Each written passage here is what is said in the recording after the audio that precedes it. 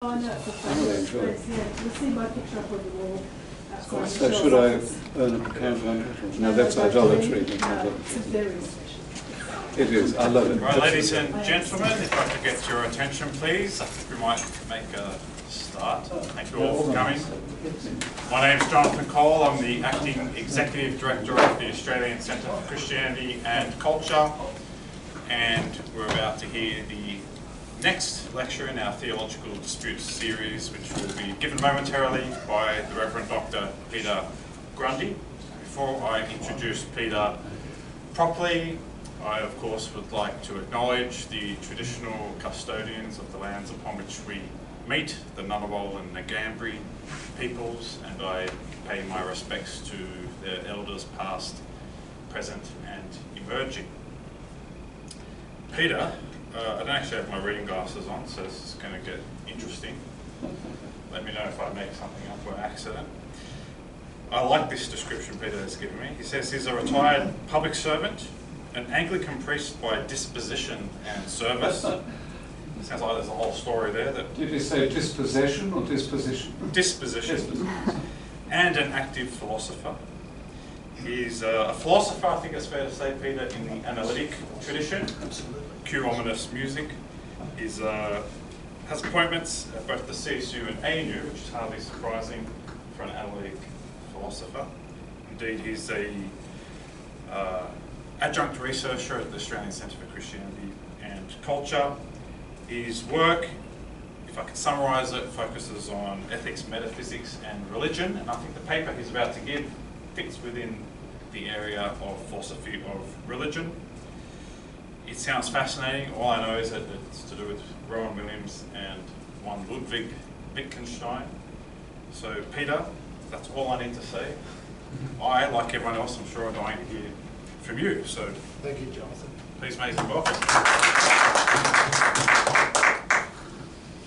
Before I begin, I'd like to particularly acknowledge a couple of Sydney theologians visiting Canberra, Alana Nobbs and Ray Nobbs from Macquarie University. Very welcome.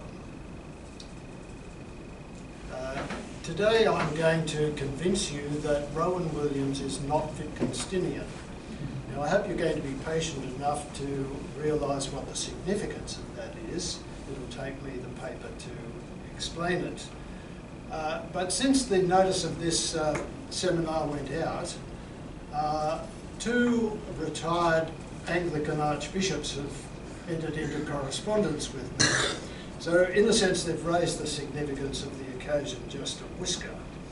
And in order to acknowledge them, I'm going to bookend my paper with their contribution. So if I may, the first person that I want to bookend my lecture by is Archbishop Peter Carnley, who was Archbishop of Perth and Primate of Australia. And upon being notified about my lecture, he wrote in these terms: "Thanks for your message about Wittgenstein. I'm certainly interested, though in Perth so have to be an apology. I would love to receive any follow-up material. I was in Cambridge in the 1960s, so was brought up on Wittgenstein. In fact, for a while, I looked after St Giles Church in Cambridge during an interregnum. Parish clergy in England have direct custody of church cemeteries, and Wittgenstein is buried in St Giles Cemetery.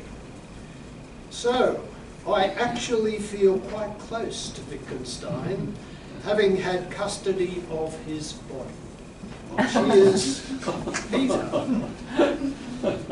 To which I replied, "The Right Reverend Dr. Peter Carnley, AC. Dear Bishop Peter, it is most pleasing to hear from you as the date for my seminar presentation approaches. I trust that you continue well. Of course, it is a delight to learn of your association with St Giles Church, Cambridge. I had been unaware of that aspect of your ministry. Although authoritative reflections were written by G.H. von Wright and Norman Malcolm, In my opinion, the most significant biography of Wittgenstein is Ludwig Wittgenstein, The Duty of Genius, 1991, written by the philosopher Ray Monk. It makes reference to St Giles and the circumstances surrounding Wittgenstein's death from prostate cancer on the 29th of April 1951 at the Cambridge residence of his doctor, Dr. Edward Bevan. You might appreciate a quote from Monk concerning Wittgenstein's death and burial. Here's a quote from Ray Monk in his biography, Ludwig Wittgenstein. The next day, Ben, that is Wittgenstein's lover, Anscombe, Smithies and Drury were gathered at the Bevans' home to be with Wittgenstein at his death. Smithies had brought with him Father Conrad, but no one would decide whether Conrad should say the usual office for the dying and give conditional absolution until Drury recollected Wittgenstein's remark that he hoped his Catholic friends prayed for him. This decided the matter, and they all went up to Wittgenstein's room and kneeled down while Conrad recited the proper prayers. Shortly after this, Dr. Bevan pronounced him dead. The next morning he was given a Catholic burial at St Giles Church, Cambridge. The decision to do this was again prompted by a recollection of Drury's. He told the others, "I remember that Wittgenstein once told me of an incident in Tolstoy's life. When Tolstoy's brother died, Tolstoy, who was then a stern critic of the Russian Orthodox Church, sent for the parish priest and had his brother interred according to the Orthodox rite. Now," said Wittgenstein, "that is exactly what I should have done in a similar case." When Drury mentioned this, everyone agreed that all the usual Roman Catholic prayers should be said by a priest at the graveside. Although Drury admits, "I've been troubled ever since as to whether what we did then was right." Drury does not expand on this, but the trouble perhaps stems from the doubt as to whether the story about Tolstoy quite fits the occasion. For the point of the story is that although not himself an adherent to the Orthodox Church, Tolstoy had the sensitivity to respect his brother's death, his brother's faith. But in Wittgenstein's case, the position is reversed. It was Anscombe and Smithies and not he who adhered to the Catholic faith. Wittgenstein was not a Catholic.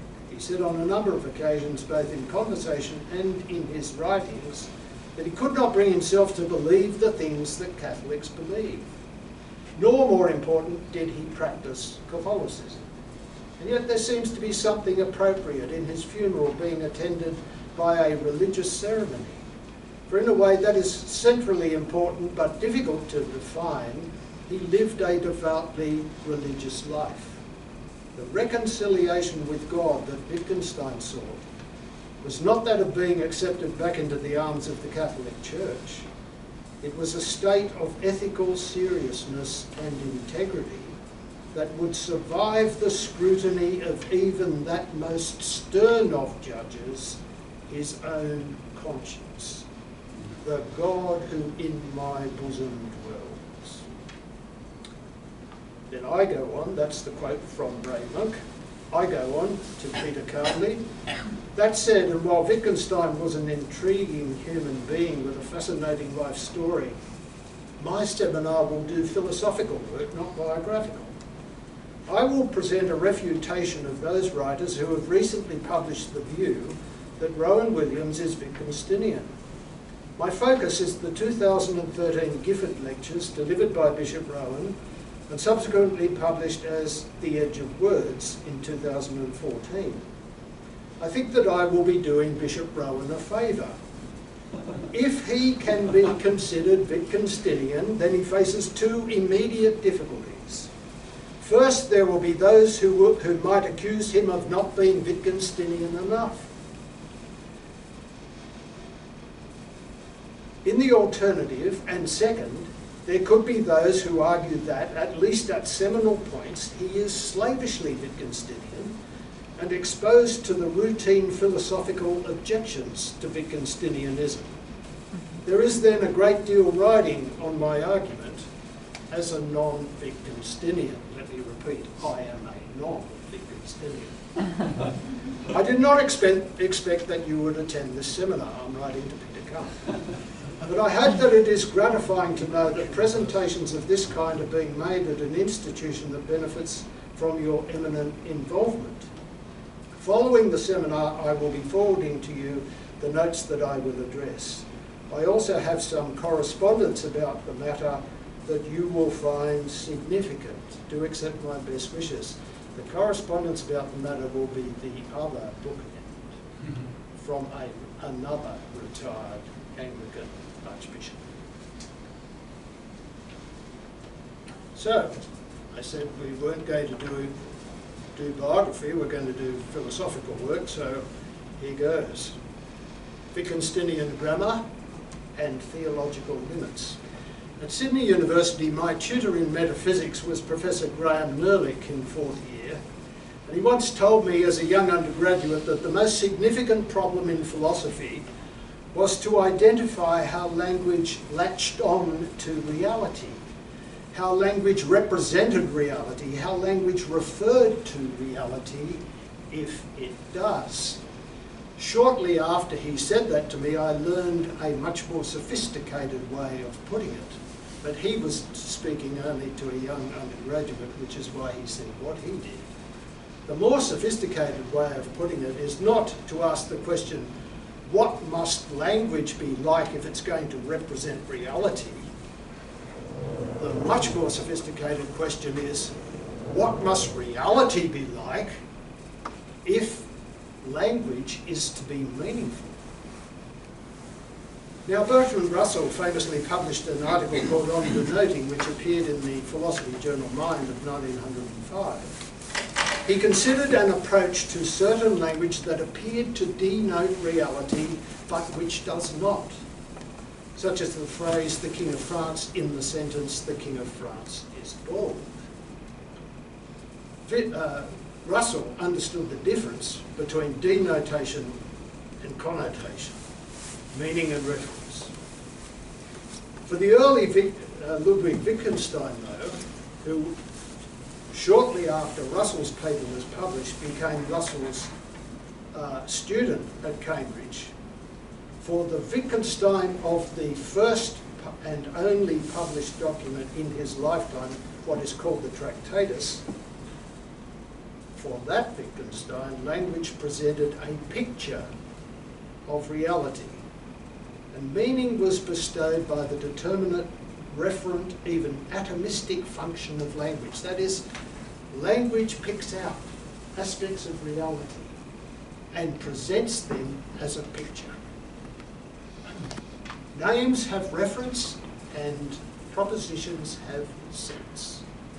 Sounded right to Wittgenstein in 1921. But following the prompting of numerous critics, Wittgenstein soon found that to be defective. The bounds of sense are not empirical. To say that a word has no meaning when nothing corresponds to it is to confuse meaning, connotation, with reference, denotation. And we can talk about varies meaningfully, and we can also talk about subatomic particles meaningfully. Further, additional criticisms of Wittgenstein in the Tractatus: it makes no sense to speak of an absolute correspondence between the simples of language and those of reality. And a proposition does not necessarily become more clear by being broken down into its simples. The later Wittgenstein, the Wittgenstein published as Philosophical Investigations in 1953, 2 years following his death, considered that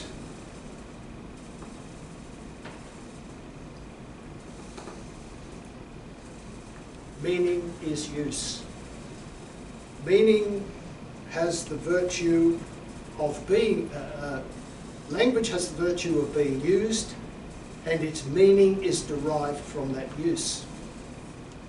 So there is Wittgenstein in a thumbnail sketch for you, Jonathan, trying to keep myself within your time frame. Ludwig Wittgenstein, an Austrian, German-speaking son of the enormously rich Wittgenstein family who controlled the steel industry in Europe prior to the First World War. We turn now to Douwe Zephaniah Phillips, a Welsh philosopher from Swansea. His name is either Douwe or Duffet, both of them meaning David. And we will then talk about Rowan Williams, who may be a bit more familiar to you. Now,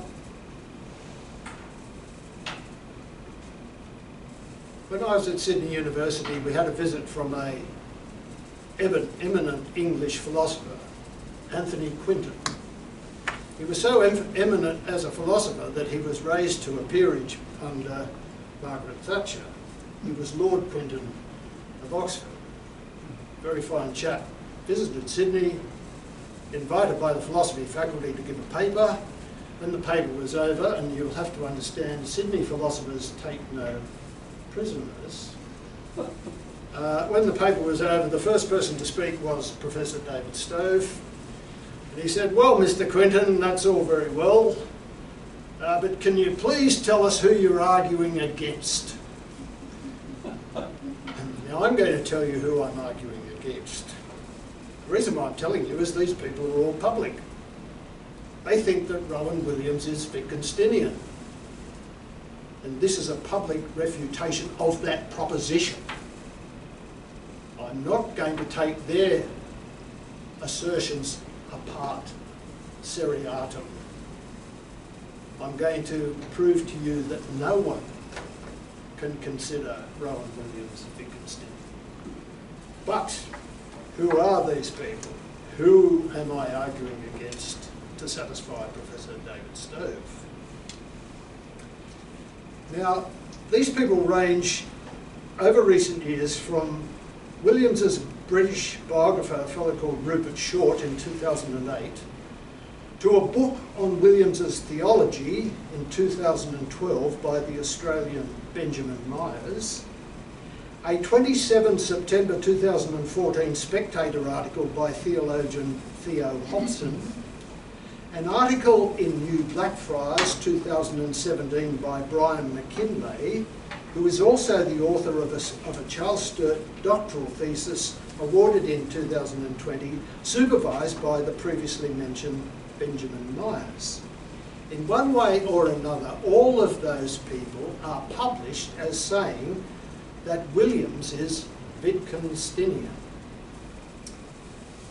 But instead of ranging over those several disparate writers, it might be more forensic for our purposes to make a mere triangular comparison and usher this Welsh Wittgensteinian D.Z. Phillips into the conversation. Unlike many commentators, he at least is a credible philosopher, and Williams makes reference to him. Some, like the eminent and universally recognised Phillips, are indisputably Wittgensteinian. Hand on heart, D.Z. Phillips is Wittgensteinian. That does not mean that their understanding of Wittgenstein is agreed, let alone always beyond dispute, but they adhere to some elementary principles. They purport to treat examples of language as they find them with respect, and they consider religious language to be sui generis. Religious language is unique. So we turn to the grammar of religious locutions. And it's important to remember that depth grammar was part of the Tractatus, the only publication ever in Wittgenstein's lifetime, published in German in 1921 and in English in 1922.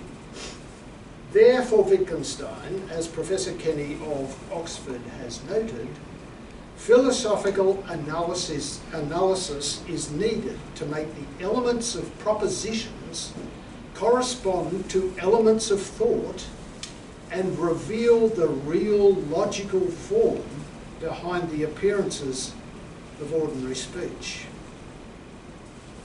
But what about Williams? For his part, Williams has quoted Wittgenstein a quote that has been repeated over and over and over again. Paragraph 373 of the Philosophical Investigations, which says, grammar tells what kind of object anything is, to which Wittgenstein teasingly added in brackets, theology as grammar. Grammar tells what kind of object anything is, theology as grammar. And Williams explains Wittgenstein's point. There is a way of speaking about God which clearly cannot be speaking about God in Wittgenstein's eyes. By virtue of grammar, we have arrived at what might be called a theological limit. Williams finds that Wittgenstein and Kierkegaard are like-minded in that regard. Williams quoting, a quote from Williams in Christ, the Heart of Creation.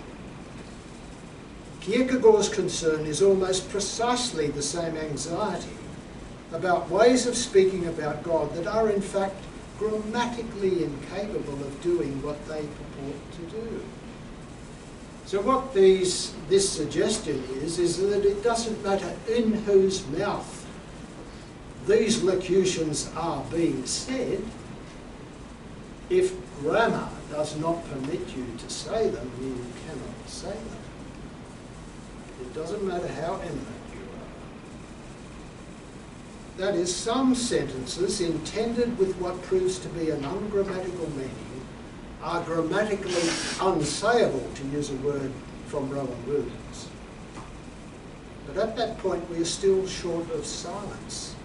The unsayable is still said, albeit without proper sense. Now here we might note Phillips's same sentiment, where it is inappropriate to mean what you cannot mean by virtue of depth grammar, then you may not grammatically say what you want to say. We have arrived at a Wittgensteinian grammatical limit, perhaps prior to a locutionary limit. We have arrived at outrageous absurdity as opposed to ridiculous falsehood. And we all know what ridiculous falsehoods are like. If I was to say I'm 55, you'd say, not only is that false, it's ridiculous given your appearance. Compared with that, there's outrageous absurdity. So if I was to say I am two-dimensional, that takes it beyond false, ridiculous falsehoods, and it becomes outrageous absurdity. So far, Williams and Phillips should agree that this is an acceptable characterization of something from Wittgenstein on one aspect of religious language. After all, this is to quote Williams quoting Wittgenstein. And Phillips would be considered by many to have consistently implemented one Wittgensteinian approach. For example, and positively, from Phillips, what I am suggesting is that to know how to use this language is to know God.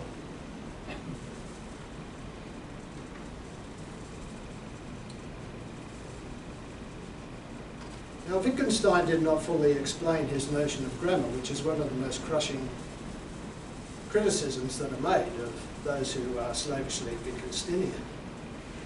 Nevertheless, and second, the grammar of a locution is identifiable from the language used, and grammar tells what kind of object anything is, para 373 of the Philosophical Investigations. But it is the objects of language, such as chess rules or Newtonian laws, that grammar tells about, not atomistic reality of existence like chess pieces and billiard balls. This would be the idea behind Phillips's conviction that to say that X is a fact is to say something about the grammar of X. So we come to our broad question. Wittgenstein was Wittgensteinian. I don't say that lightly. Some philosophers are not entirely slavish to their own point of view. So of a sort was Phillips. All Wittgensteinians are some sort of Wittgensteinian. But our focus is on Williams. Is Williams recognisably Wittgensteinian beyond those instances where he quotes Wittgenstein, seemingly with approval? It must be said at the outset that the prospect of finding Williams to be Wittgensteinian is hardly promising. This is one of the most disappointing aspects of the suggestion by those various people that I referred to earlier, that they didn't begin at the beginning and ask the most obvious questions. Is it promising to propose that Williams is Wittgensteinian? The later Wittgenstein of the investigations, for example, considered that philosophy is a battle against the bewitchment by language of our intelligence. Grammar, not language, setting the bounds of sense. In other words, Wittgenstein thinks that language is trying to fool us.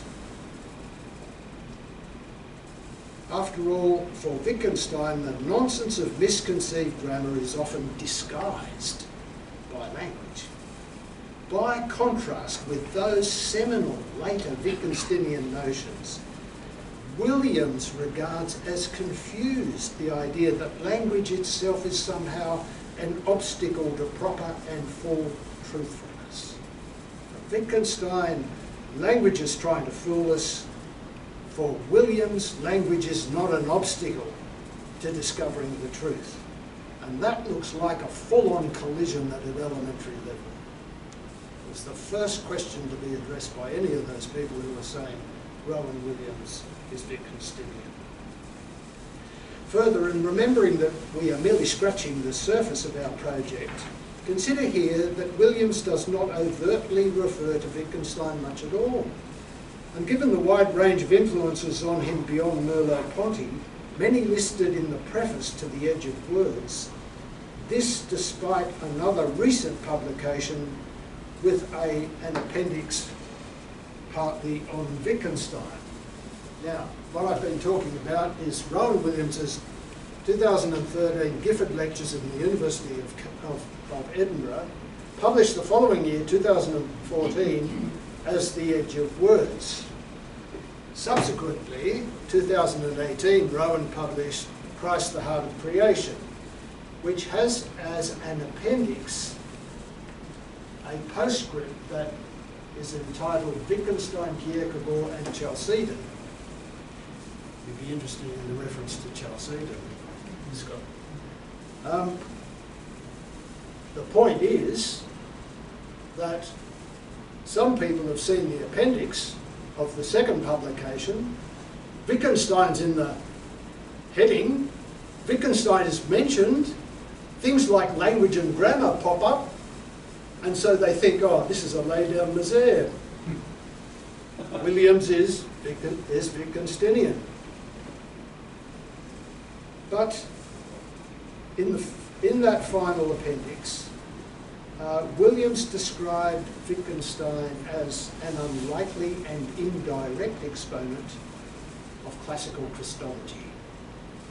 Unlikely and indirect indeed, but this study was given at a meeting of the British Wittgenstein Society, the appendix in here, with Wittgenstein's name in the title. That paper was given at a meeting of the British Wittgenstein Society at Leeds in 2016. It was important enough for Williams to have it slightly modified, published a second time in another overtly Wittgensteinian context, an anthology of articles on Wittgenstein and religion edited by Michael Burley, published in 2018, the same year in which it appeared in that book. So 3 important instances, one a paper and another a repeat publication, albeit 2 particular presentations, an address and an article reproduced as an appendix on the same matter over the past decade, might be thought to be seminal for those who claim Williams as Wittgensteinian. But from this material should we? Well, no. And for 2 connected reasons. First, in this paper, reproduced twice, part of Williams's argument is to establish the debt that Wittgenstein owed to Kierkegaard. on the nature of religious statements and belief, the Danish philosopher Kierkegaard, who died in 1850. And second, Williams confirms his own dependence upon Kierkegaard in this regard. So Williams's paper to the 2016 conference of the British Wittgenstein Society, reproduced both in an anthology in 2018 of articles on Wittgenstein and as the appendix to Williams's Christ the Heart of Creation, cannot be considered seminal for any submission that Williams is Wittgensteinian. So if you can't consider that appendix, given as a paper to the British Wittgenstein Society and then reproduced twice, if you can't consider it an argument justifying the view that Rowan Williams is Wittgensteinian, those who think he's Wittgensteinian better find something else. And according to them, they have. And it is the Gifford Lectures, 2013, published as The Edge of Words in 2014. Now, I'm sorry, I'm going to go a little bit out of time, Jonathan, but in order to address our question, we're going to have a look at the edge of words as is suggested by those who are promoting Williams as Wittgensteinian. Were there an absence of clear formal confession from Williams? And I say that very seriously. Were there an absence of clear formal confession from Williams? One option would be to interrogate a significant publication from Williams, one that might reasonably be thought to reflect Wittgenstein if Williams is Wittgensteinian. And so we are going to examine the edge of words. In order to do so, and where it is desirable, it may make sense to allude to some kind of consonant Wittgensteinian position in approximate reference to what Williams calls, although Wittgenstein does not, the edge of words, and to see how closely Williams stands to Wittgenstein there. So we're going to do something triangular. Wittgenstein is Wittgensteinian, Gary Zephaniah Phillips is swear hand on heart Wittgensteinian, and we're going to complete the triangle by seeing whether Rowan Williams can be accommodated in it. Crucially, Williams is interested in what he calls the frontier territories of our speech. A wilder and odder thing than we usually notice, he says. Note that Wittgenstein also once referred to a frontier. In those territories characterised by speech and the search for ways of making sense, strangeness, if not silence, looms for Williams. Thinking to the edge, there seems nothing further to be said, he says. But for Williams, that edge, adjacent to silence, accommodates the wild and the odd in his words.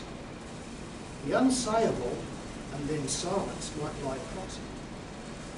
Importantly, note that Williams's edge of speech embraces silence, but the limit of language is grammatical and necessarily locutionary for Wittgenstein.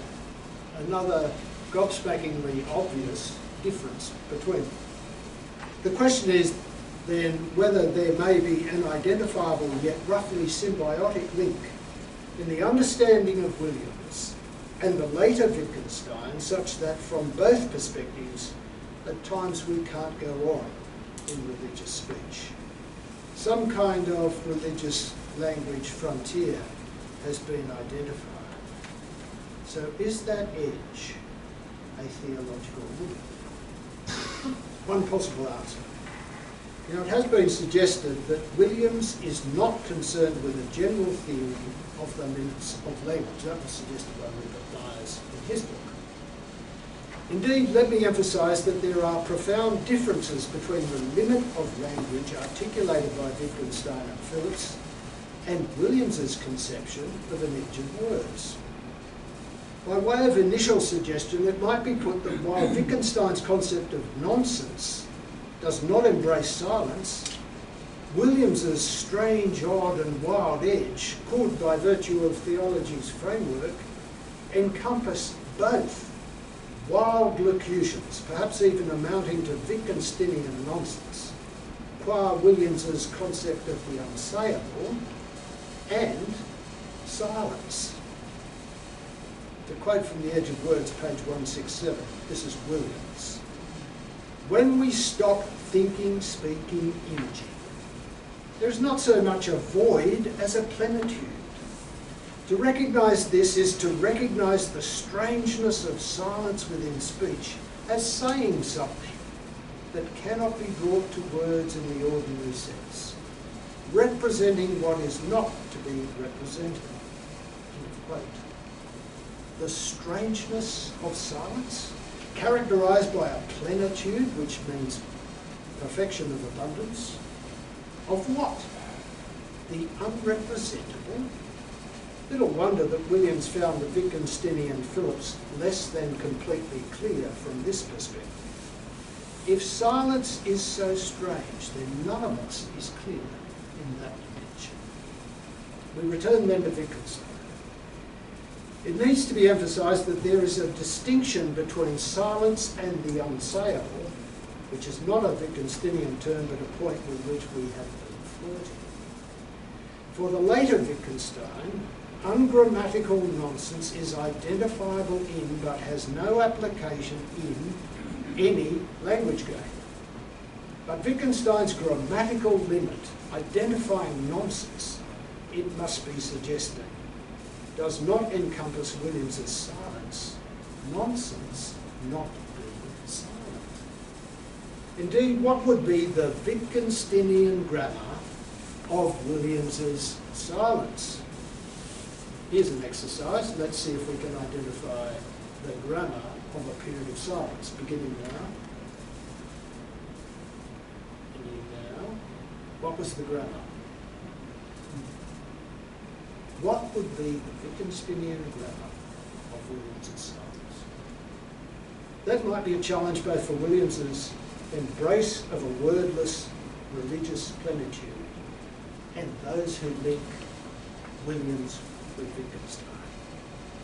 Crucially, and to emphasise, for the later Wittgenstein to commit a grammatical error is to lapse into nonsense, and where a locution's grammatical status is not properly apprehended, failure to understand that grammar can result in, and this is in Wittgenstein's gorgeous terminology, going on holiday. You can imagine the meaning of the language you're using, packing up its bags and heading out the door with some hat on. Generating philosophical problems and withdrawing the locution from circulation. Condemned to complete silence? Wittgenstein didn't go that far. The ungrammatical for Wittgenstein remains identifiable. By comparison, for Williams, the situation is much more existential. It involves the moment where we examine the need to pause, acknowledging the issues or perspectives that cannot be dealt with within the framework we started with. For Wittgenstein, framework is the scaffolding that enables operation of the language game. But Williams has not put it in language game terms like that. The by some purported Wittgensteinian Williams then allows that speech, including religious speech, can be wild and odd in frontier territories at the edge. I'll give you an example in that regard. Any statement about the resurrection, wild and odd. It is from Kierkegaard that Wittgenstein gets the idea that in order to believe in the resurrection, you don't need more facts. What you need is more love. It is love that convinces about the resurrection. That is this wild and odd dimension of theological language that a Wittgensteinian approach allows. But as Williams himself has pointed out, It is Wittgenstein having derived it from Kierkegaard. We've already noted in the investigations that frontier is a term once used by Wittgenstein in the context of discussing limits. By contrast, as a universally recognised Wittgensteinian, Phillips considers that religion may not be wild unless it were to permit, which grammatically it will not, such a nonsense as descriptions of divine reality. That for Phillips would be unsayable in Williams's terms. And I hope the significance of the question of whether Rowan Williams is Wittgensteinian is emerging in plain view. So, to finish, some final nonsense. In drawing this discussion to a close, we might concentrate on the important concept of nonsense. There is no reference to nonsense in the index to Williams's The Edge of Words. But the exposure of nonsense is central to the later Wittgenstein's employment of grammar. Again, you would think these writers who published on this point would have noticed that. Philosophical employment of grammar for Wittgenstein is aimed at passing from disguised to patent nonsense. That is, it is profoundly Wittgensteinian to employ grammar in exposing the nonsense of ungrammatical language by depth grammar use. In stark contrast, Williams endorses the theological awareness of unmanageable paradoxes. But being in principle resolvable, paradoxes are not what Wittgenstein was about in exposing patent nonsense, the unsayable in Williams's lexicon. For Williams, while theology does not offer to dissolve the paradoxes and ironies, or to name the unnameable, quote, Williams, theology will regard these sorts of speech as central to the enterprise of language using rather than marginal. And will have a framework in which what is present but unsayable is understood as pervasive and generative.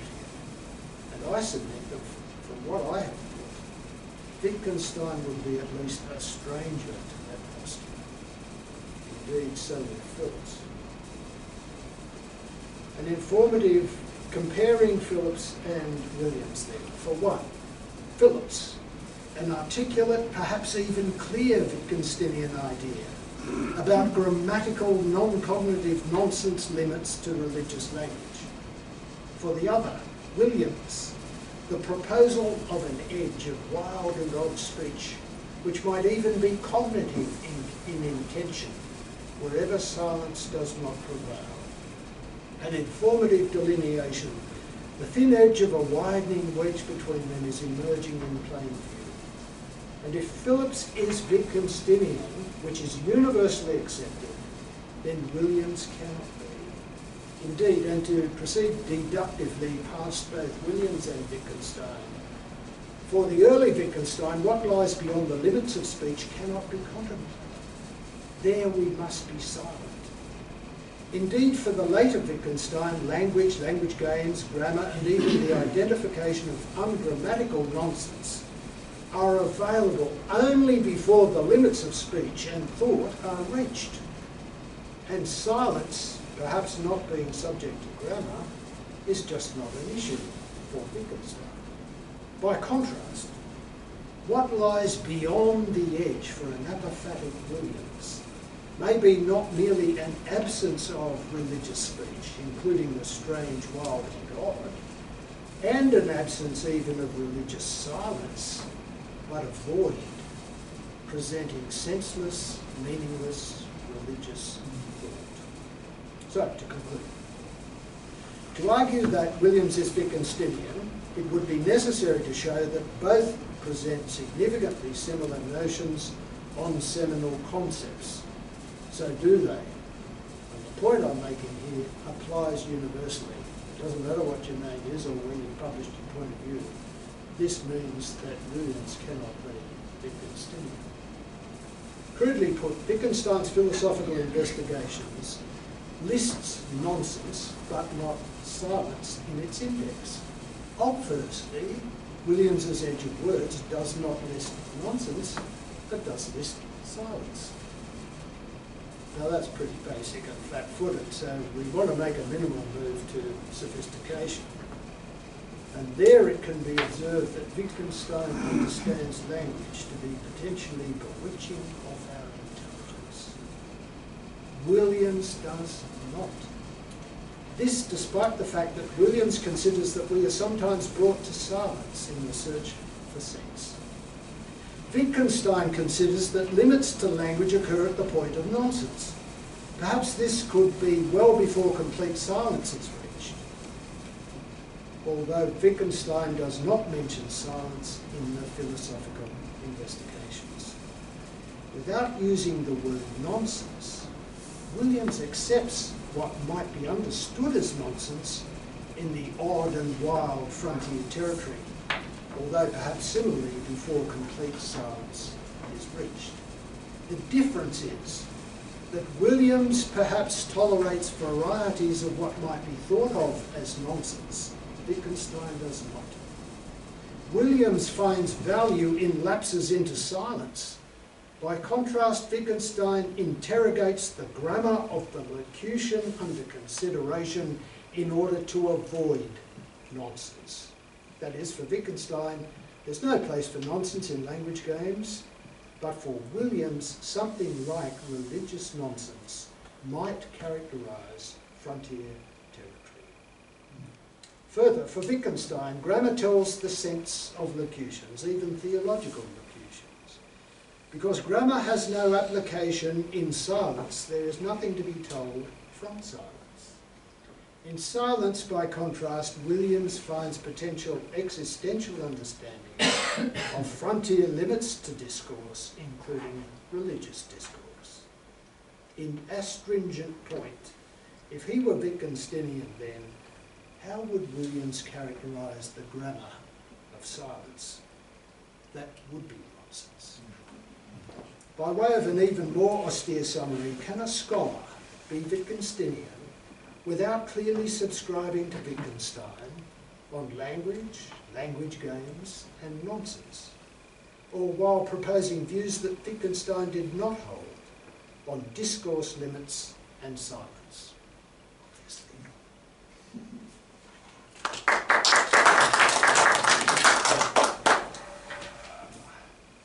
All right, just let me start the way. Do you want to come sit in the centre, Peter?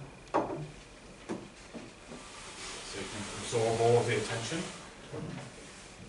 Okay, we now have an opportunity to engage Peter on that fascinating paper. I'll take comments, questions, clarifications, reflections and challenges. Nicola, I think I saw your... you have to forgive me, I'm not sure who was first. You could have... He's my eldest, so... So how about you? Who wants to go first? And whoever can't go first can go second. You'll be exquisitely brief and logical. I will. I'll be more discursive. So All right, okay, all right. Well, as you were speaking, Peter, I couldn't but harken back to my childhood memory, which is very clear, in Germany, of all places, Austria, when I was 4, and I was speaking to my grandparents and other family, and I can still visualize the scene. They were in the corner, and I was trying to explain something to them. And there were some words that I knew in German, and there were other words I knew what I was saying, but I didn't have a word for it. So I made up a word. And I became increasingly impatient and annoyed with them, because they kept thinking that I was really cute. And I wasn't being cute. I was actually seriously, backing up the gaps with words that meant what I wanted to say, but I didn't have a word. So I totally subscribed to the idea that sometimes what they thought was nonsense was in fact a very clear idea in my mind, which I had no words for at the time. And so I totally subscribed with the idea of silence and nonsense as having a grammar of its own. So, stop there. Thank you. One thing that you are going to have to carefully consider, Nikolai, is the Wittgensteinian argument against private knowledge. Yes, of course. Now, Wittgenstein infuriates people because he is inconsistent. So he says, for example, in the introduction to the Tractatus, whatever can be thought clearly. So he's a great advocate of what is clear, but he's completely unclear on language games and language games. And it is just possible that you can sustain your own private language appreciation against Wittgenstein, but let me warn you, Wittgenstein's private language argument has been taken enormously productively by metaphysicians. A wonderful Catholic metaphysician at Oxford, Michael Dummett, has a theory of reality based on the outcome of Wittgenstein's private argument against private language. Do you know of Michael Dummett, Scott? Yeah, not as much as I'd like. A very fine philosopher, an enormously talented Oxford philosopher, and a very faithful Catholic. Thanks for that. That's another one to go on the list. I appreciate that. Yeah. I want to run with what you've said, and my only authority for doing it is I once took my wife for a day out in the remote suburbs of Vienna to visit House Wittgenstein, which he designed and built for his sister, which is a scarcely visited modernist triumph.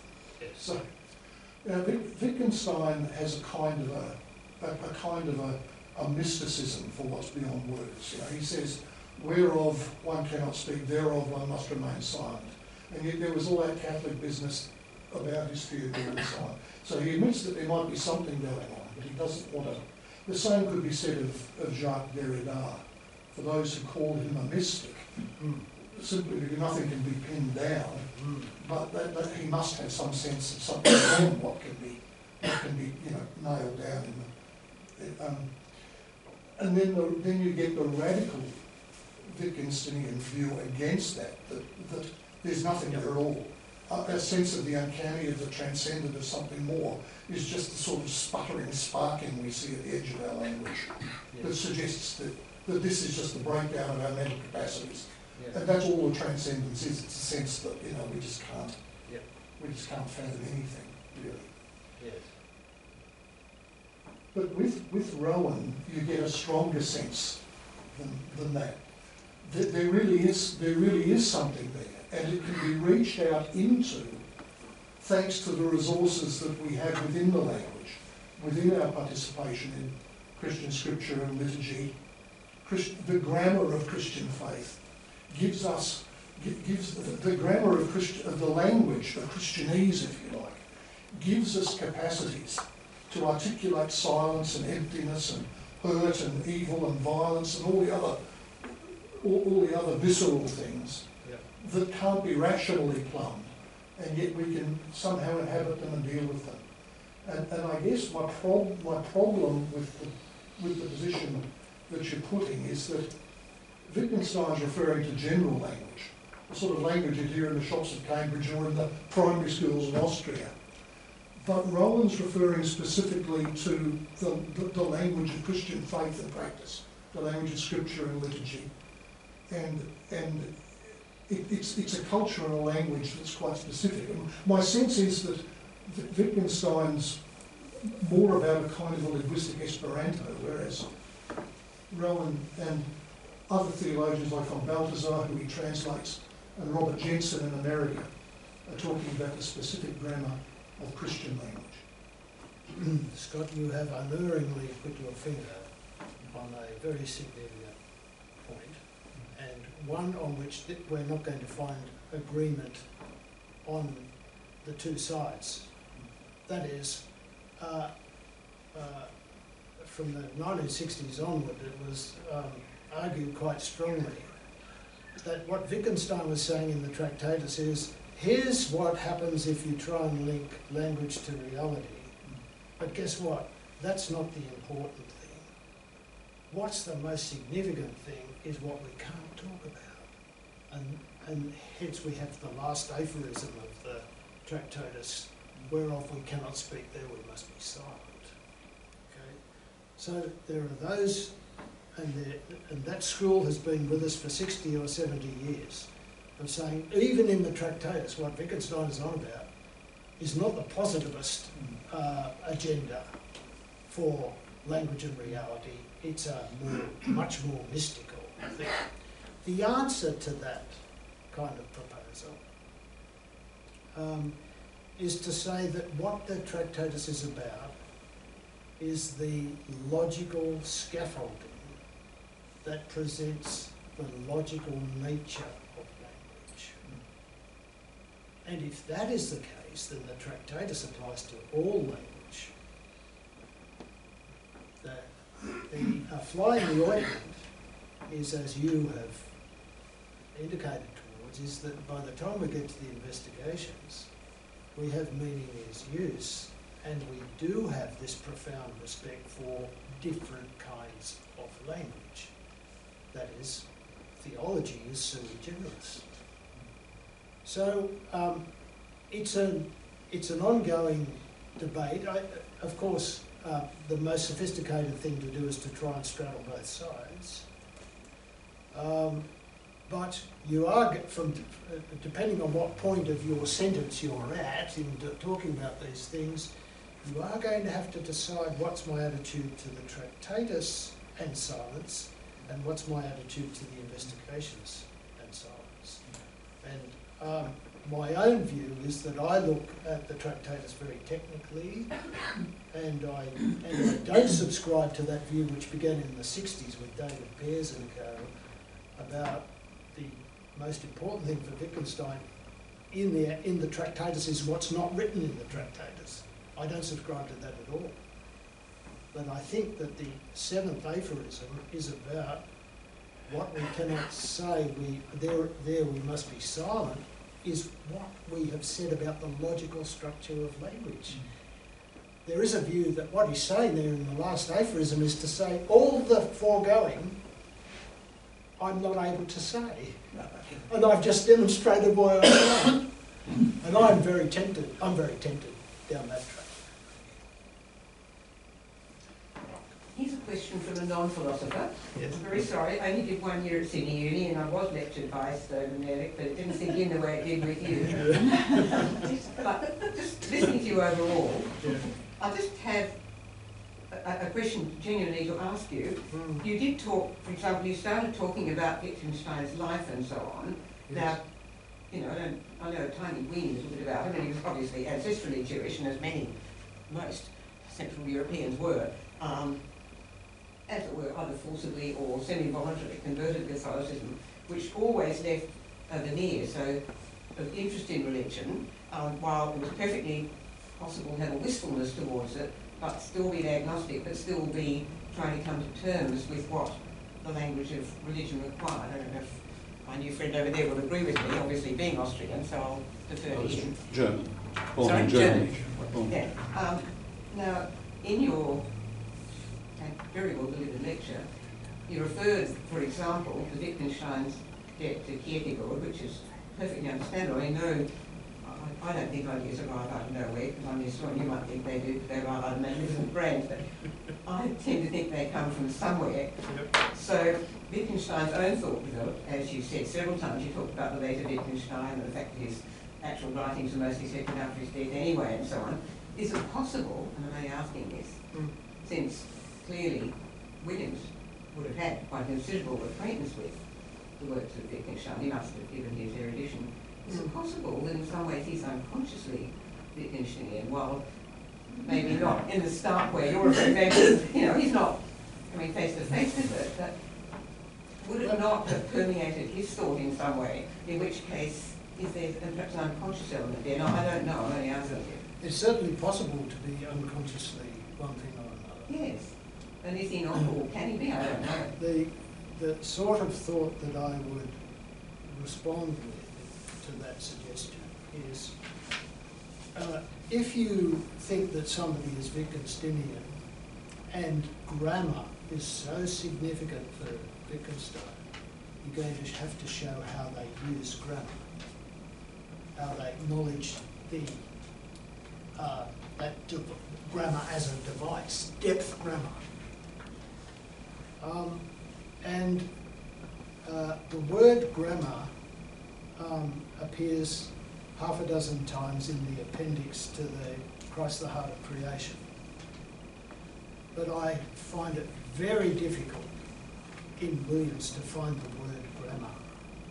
So you think Williams really doesn't come to terms or doesn't agree with the heart of Wittgensteinian thinking, if that's what you're saying? Well, I'm just giving you grammar as one example. If you're going to start talking about grammar, you then have to talk about language games. And you have to talk about rules of language games. And there's a theology that, okay, there's a Wittgensteinian theology. You get on board and the train takes off and you're stuck with all that stuff. You can't say, I'm Wittgensteinian, but I don't subscribe to him on depth grammar. You can't say I'm Wittgensteinian, but I'm not happy with language games. But do others judge him to be subconsciously Wittgensteinian? But is it just a matter of the fact that the linguistic turn in 20th century philosophy is taken up in one way or another by so many philosophers subsequently? So you could say that we're all descendants of Wittgenstein in one way or another. Yes, we are, in the way that Peter Grundy said that in Cambridge in the 1960s, the place was thick with it. And Wittgenstein had died only 8 years earlier. And you simply couldn't avoid the Wittgenstein in the air. I mean, this man was a cult figure in Cambridge. This is the sort of academic whose students dress like he does. So that was the nature of the university that Wittgenstein was hugely influential in. Because he got him out of the sterile empiricism, didn't he? Not with the Tractatus he didn't, and he reckoned that those who didn't read it that way got it wrong. Yes. His later stuff he did. Yes. But Peter, he should have rescued us who had to parse everything in year 5 and 6. Parsing, like pages, every weekend I was parsing. That is delicious. Isn't it? I love parsing. I did too. I got to love it, and then when I taught language, I thought, my God, I'm streaks ahead of these poor other people. Exactly. It's empowering. Empowering. We're coming up against time. Alice had a question.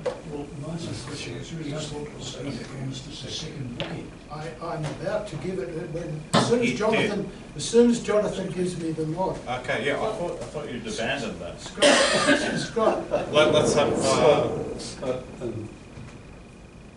Must you leave? I must. I have to leave soon as well for another meeting. Well, I've got to go Let's back. hear from Alice. Alice first I'll has ask it. mine later. Oh, okay. But I'm sure Peter No, will. but can't you just ask it? Oh, well, I just wanted to ask whether you'd be prepared to characterise what the people who claim Rowan Williams is Wittgensteinian, what it is they're trying to achieve, I guess. But you can answer that maybe another time. I think part of the answer there is that for some people, Wittgenstein's the only game in town. And so they think Wittgenstein's you beaut. And if they can say Rowan Williams is you beaut, they've flattered him. But in fact, as I'm saying, you haven't flattered him at all because you're stuck with all the objections to Wittgensteinianism. So I think it comes, I don't want to be too libelous here, but I think it comes out of people not understanding Wittgenstein. And perhaps not having read Rowan Williams carefully enough either. Jonathan, I'll give my book in. Yeah, let's hear it. I wrote to Rowan Williams. Now, if you are going to claim that Rowan Williams is Wittgensteinian, what's the first thing you would do? Ask him. Seems like a logical thing. As far as I can gather, none of the people I've talked about have ever asked him. I wrote to him, Dear Bishop Rowan, you were kind enough to provide your email address. In response, I sent a draft of the points to which I might speak at a seminar in Canberra next August. I certainly do not wish to trouble you, but I would be most grateful for your advice whether you identify as Wittgensteinian, it is central to my remarks. Of course, my concern is only to have your indication for the sake of the seminar. While I am myself not Wittgensteinian, similar, say, to D.Z. Phillips, I have derived very considerable benefit from him. You may be similar in orientation. For your assistance, I've attached my revised draft notes with every good wish, trusting you are well. Peter. The dear man responded straight away. Dear Peter, this is from Rowan. Forgive my tardy response. It's been a busy season. Yes, I saw him in the congregation at the coronation only a couple of weeks earlier. But I was very grateful to read your seminar outline, which seemed to me broadly accurate. In a nutshell, no, I wouldn't call myself a Wittgensteinian. Certainly not in quite the sense that Dowie Phillips was. I don't go much in for self-contained schools of philosophy at the best of times. But Dowie Zephaniah Phillips and Wittgenstein most definitely taught me to think, and to think about thinking about language and its protocols and practices was essential. In all sorts of local issues, I take for granted much of what Wittgenstein argued. And I find his challenges to some sorts of philosophical orthodoxy very important. Not least in epistemology, you'll have noticed the importance of Stanley Cavell for me. Stanley Cavell is a contentious Harvard philosopher who some people in Australia hate and some love. But I was never sure what Dowie really thought about the reality of God. And that is very Wittgensteinian, to be unsure about the reality of God. And Dowie Phillips is Wittgensteinian, and Rowan has spotted it. Aspects of his work, that is Phillips, helped me in responding to Don Cupid's anti-realism, Don Cupid being a non-cognitivist student at Cambridge.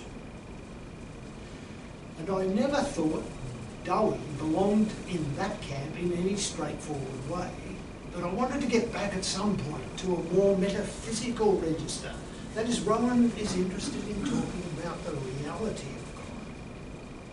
So Wittgenstein is a key critical presence, providing a range of questioning methods and some crucial bits of philosophical demythologizing, but not the end of the business.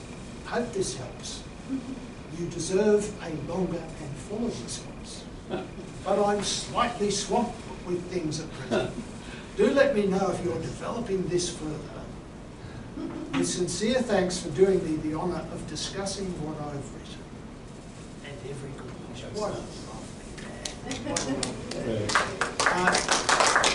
I have to say it is developed further. This is the very brief notes from a much longer paper. I'll be sending the paper to Rowan and also to Peter Carnley, and who knows, we might by email get a little discussion group going with a couple of tied-up divisions. Well, that brings our lecture to a close. Thank you so much, Peter. Let's show him our appreciation. And look out for our next lecture sometime in September. Thank you very much.